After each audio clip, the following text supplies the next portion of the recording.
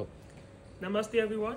My name is Saha Keunang Sylvain. I am an international student from Cameroon, pursuing my Bachelor of Technology in Civil Engineering at Pandit Deendayal Energy University, and I am currently in my final year. So I would like to share with you my experience as I come through toward the end of my BTech program. So my experience as a student in the Department of Civil Engineering has been full of learning, from theoretical to practical knowledges, industrial visit, industrial orientation. The curriculum of Civil Engineering Department has been designed to train future engineers with how to tackle with the most pressing issues of today. Throughout my program, I've taken a number of courses, such as structural analysis, how I've learned how to design, how to analyze the different structures. I've also taken a course on design of reinforced cement concrete structures as per the Indian Standard 456.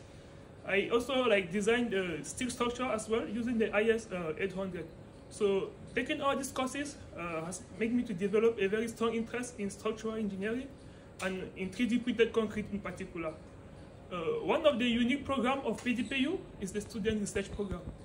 The objective of this program is to provide financial assistance to students to carry out innovative research under the guidance of the most experienced professors of PDEU and the Civil Engineering Department in particular. So as a recipient of this program, my work consists of investigating the effect of shape memory alloy on the properties of 3D printed concrete. And I am working under the guidance of Dr. Ronald Muchani. So this work being purely experimental, I spend most of my time in the lab performing various tests such as the floatable test, where I actually try to check what is the flowability of 3D printed concrete. Because we know 3D printed concrete is actually extruded from a certain nozzle.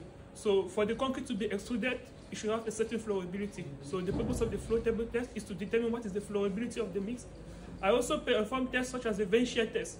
So the purpose of this test is actually to come out with an optimum range of yield stress, which can satisfy both the extrudability and the buildability, which are the two main properties governing 3D printed concrete.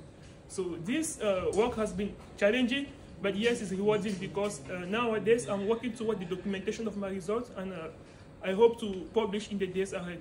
So I'm very proud to be part of this department, and I'm grateful to the Civil Engineering Department for providing me with outstanding facilities to carry out my work smoothly, and I strongly recommend the juniors to actually make use of these facilities. Thank you very much.